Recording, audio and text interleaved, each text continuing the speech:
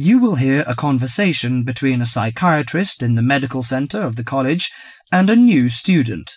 First, you have some time to look at questions 1 to 4.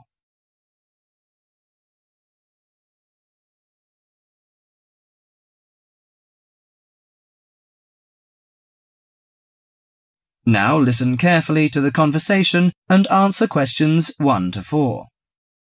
Hello, sit down, please. Thank you. Now, you are a new patient, aren't you? Yes, that's right. Okay, so I'd better get some basic details down first. Right, we'll start with your name. Martin Hansen. Do you spell that S-O-N or S-E-N? Hansen. Okay, and you're a first-year student? Yes, I am. Study in? Electronics, actually. I hope you enjoy it. Thanks. And your address? 2805 Hesperian Avenue, Hayward. 2805 and Hesperian. Yes, that's Hesperian. Hayward, Hayward. And your phone number? 734-246-55. 734-264-55. No, you got the 6 and the 4 the wrong way round. It's 246-55. Huh? Sorry, right. And, when were you born? The 15th of June, 1986. Here in New Zealand? No, I was born in Sydney.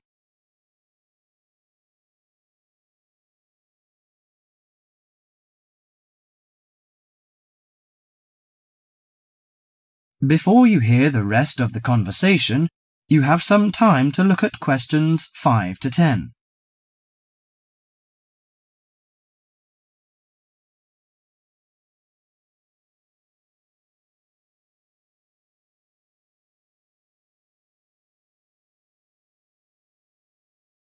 Now listen to the conversation and answer questions 5 to 10. Good. So, what's your problem? Well, frankly, I wonder whether it is a problem. I get the blues, and it lasts for quite a while. I don't know how to... Yes, we all feel sad or get the blues now and again. Generally, our sadness lessens in time, and with the support of friends. However, if the depression leads to difficulty in thinking and greatly disrupts your daily routine, it can be evidence of a psychiatric problem. What do you feel exactly? I always feel sad and worthless. I find it hard to fall asleep and wake up early in the morning. How long has it lasted? Nearly half a month. Do you feel fatigue or loss of energy? Or you may have lost interest or pleasure in usual activities? Yes, sometimes. At first I thought I could overcome it by myself, but I failed, and I'm so glad that you came here. It seems that you are suffering mild depression from your symptoms. Depression? Yes, I feel depressed sometimes. But why would I... Depression may occur as a result of biochemical changes in the body. Alcohol, amphetamines, cocaine, and LSD can bring on depression. Those who have a family history of depression usually have a greater risk of depression. Sometimes the worrying changes in life can lead to depression.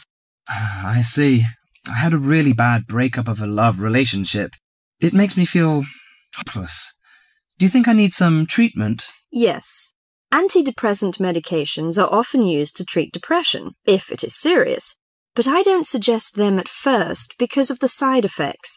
I suggest psychotherapy, which can give you support and help you regain control.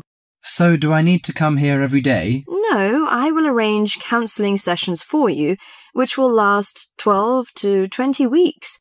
You come here once or twice each week. The psychotherapy is directed at helping you gain insight and understanding about events in your life, which may have contributed to your depression. With growing insight, you can often learn more effective ways of coping with your feelings and changing your behaviour. What can I do to take care of myself? Well, at first you should do some physical exercises on a regular basis, at least 3 times a week. How is your food? Do you eat well? Yes, I think so. I eat at my homestay family. Good. Find a hobby or a positive recreational activity to participate in once or twice a week. I know it's difficult for you, though. When you feel it's hard to overcome the depression, come to the counselling session. Remember, ask for help if the load is too heavy to handle. Yes, I'll try. So, when will my counselling session begin? I'm going to arrange that for you. That is the end of section 1.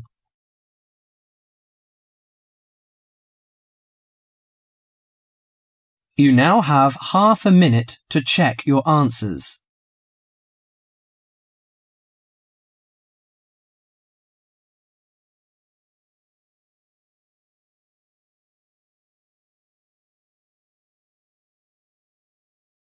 You will hear a speech given by the head of a company to some new employees. You have 30 seconds to look at questions 11 to 16.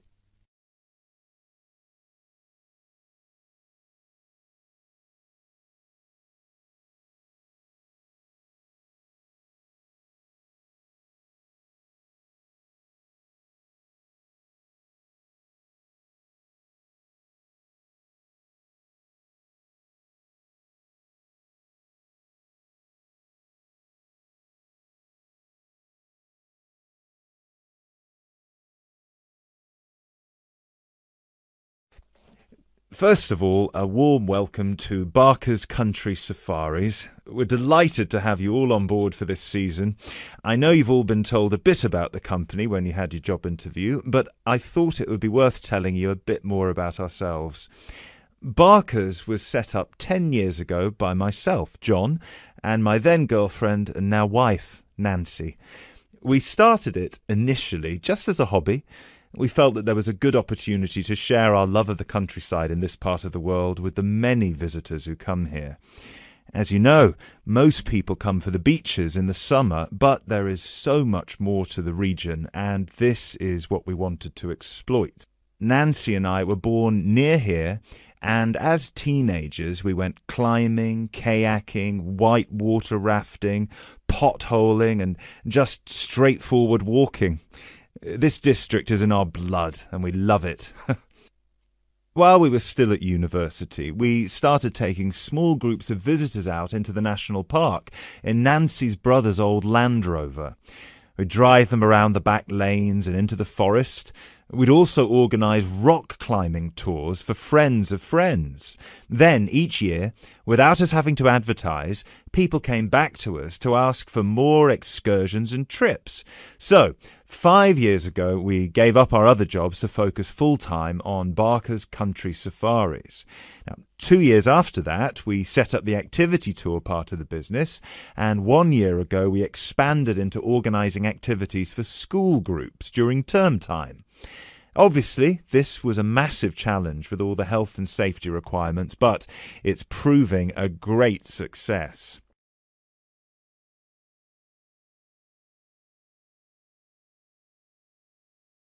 You now have 30 seconds to look at questions 17 to 20.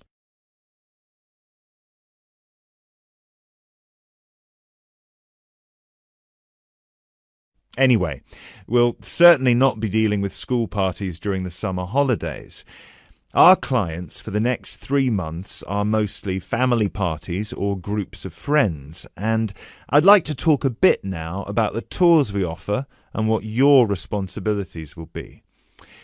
Our most popular excursion is the Woodland Tour and Trail.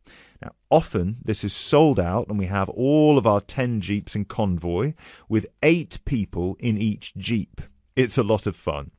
These tours really offer a taster of what we can provide. So as both driver and guide, it is important that you do a good job here so they come back for the bigger tours. I will talk about the commission package later.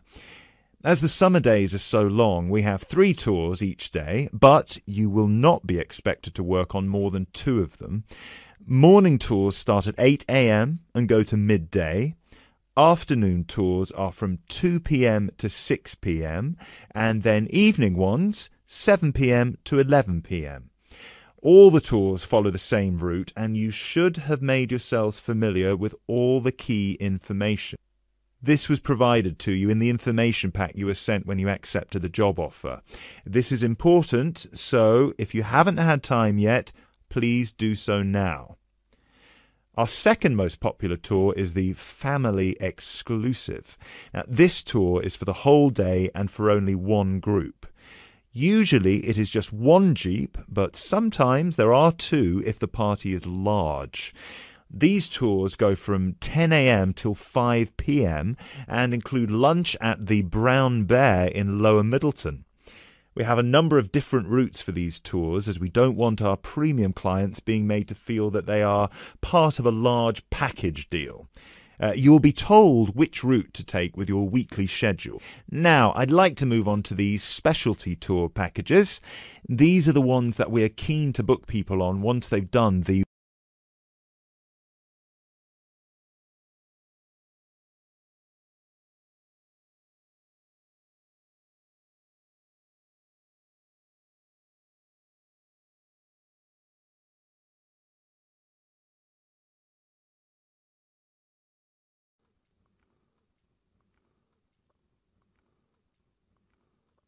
Now turn to Section 3.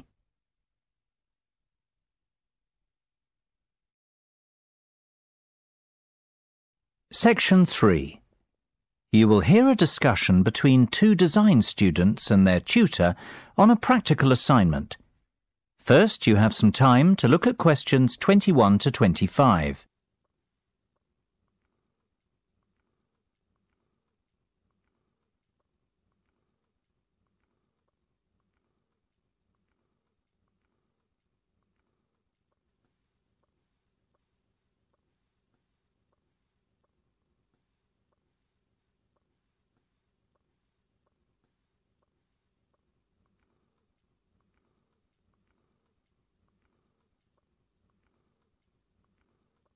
Now listen carefully and answer questions 21 to 25. So, have you chosen a product yet? I think so. We'd like to build a gyroscopic exercise aid. Sounds interesting. Tell me more. Well, we did some research and were amazed to discover the sheer range of applications for gyroscopic technology.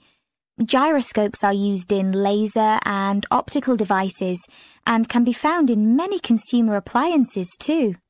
Right. Tell me about this product specifically, though. The aim of the assignment is to create something practical, functional and beneficial for consumers. Justify your decision. Well, we believe we can design and build a cheap and effective muscle strengthening aid by taking advantage of the inertial forces created by a gyroscope. Yes. What we want to do is design a ball which can be held in the palm. Within the ball, there will be a simple gyroscope. This gyroscope can be set in motion by movement of the lower arm and wrist together in sync. The device will not require any external power source because it will be sustained by the movement of the arm and wrist. This will create considerable resistance and an excellent lower arm strengthening aid. It will be simple to design and cheap to produce, yet extremely effective. This all sounds very good. I'm impressed. Thanks, Mark. We're glad you like it. I think we're really onto something here. Our research has told us there's nothing comparable in the market and that a product like this would have multiple uses. Not only could it be used as an everyday toning and exercise device, it could also be beneficial to people in rehabilitation who have suffered serious lower arm injuries. We see the product being marketed towards high-performance athletes, like tennis and golf players, for whom lower arm strength is vital too. Before you hear the rest of the discussion, you have some time to look at questions 26 to 30.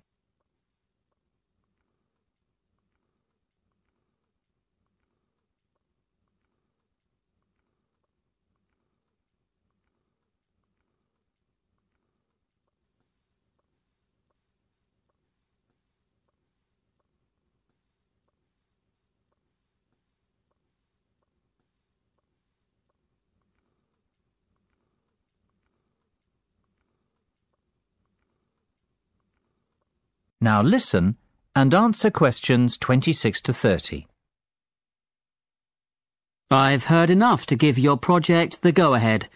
Now, let's talk costs. Right. Well, we estimate that around £3,000 will be required for product development. You mean to build the prototype? Exactly. And we'll need half that again to carry out some product testing. And what's your timeline for the project? The prototype should be ready a fortnight after work on the design starts, and we'll need another 6 weeks for testing. We want to enlist the help of 15 people to test the prototype. Ideally, we want 5 professional athletes to try it out, 5 recovery patients, and the remainder of the subjects will be gym members, our 3 target markets. Okay. Well, you have a lot of work to do, but you've certainly made a good start. Let's meet again on Monday to get the ball rolling.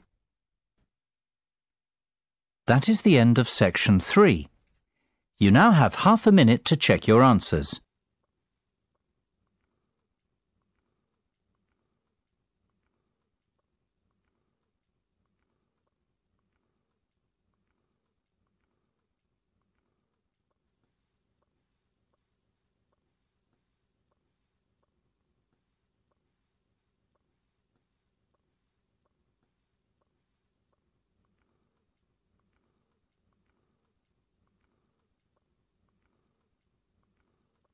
Now turn to section 4.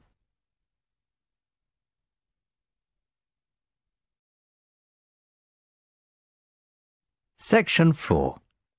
You will hear part of a lecture about public speaking. First, you have some time to look at questions 31 to 40.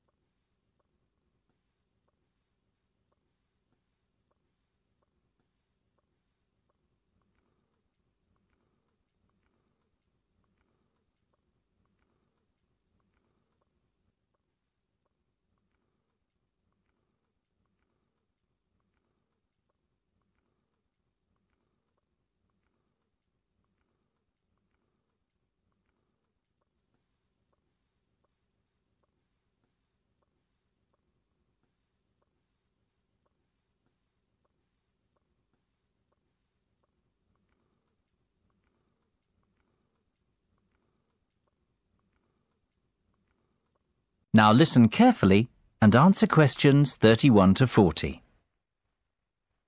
It is only natural to feel somewhat nervous before giving a speech, and while a few nerves never did any harm, and can in fact prove beneficial, letting your nerves overcome you can be detrimental. Today's presentation will focus on ways to control those butterflies and help you to give better presentations in future. First and foremost, you've got to know your material. I can't stress that enough. If you fail to prepare, you might as well prepare to fail. Even the most experienced speakers never turn up unprepared and never try to wing it. Personalize your subject and use humour, anecdotes and conversational language. This will make it easier for you to remember what you want to say. Secondly, practice, practice, practice. Rehearse well in advance, and preferably out loud, and with all the equipment you plan on using. Practice your timing, when to pause and when to breathe, and prepare for the unexpected. Something always goes wrong, especially when you're relying on technology, so always have a backup plan. Get to know your audience before you have to stand up in front of them. Meet and greet them on the way in, perhaps. It is much easier to talk to a group of friends than a group of strangers. And, just as importantly, know your room as well. Arrive early, pace the speaking area, and practice using the microphone and visual aids. The hardest part is trying to relax. Never rush straight into your speech. Begin slowly and address the audience first. In fact, even before you start, take a few deep breaths. You know, 1 1,000, 2 1,000, 3 1,000. This will turn your nervous energy into enthusiasm. Visualization can be a great confidence booster. Visualize yourself making the speech in the way that you intend. Imagine your voice loud and confident, and picture the audience clapping and rooting for you. Remember, people want you to succeed. The audience wants to hear an interesting and insightful speech. They aren't hoping you make a fool of yourself. Whatever you do, avoid making unnecessary apologies. If you make a mistake or two, forget about it. Few will notice, and it will all be forgotten before too long. People often forget the importance of body language. Don't underestimate this. Your words carry far less meaning than your delivery.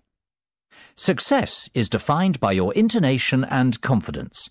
If you come across as a confident person, people will listen to you. You will command their attention. Stand tall and proud and deliver with conviction. Humans are very bad listeners. We remember less than 25% of what is said and place far more emphasis on how it is said. Last of all, be realistic and give yourself a chance. No one becomes the perfect speaker overnight. It takes time to hone your presentation skills. That is the end of section 4. You now have half a minute to check your answers.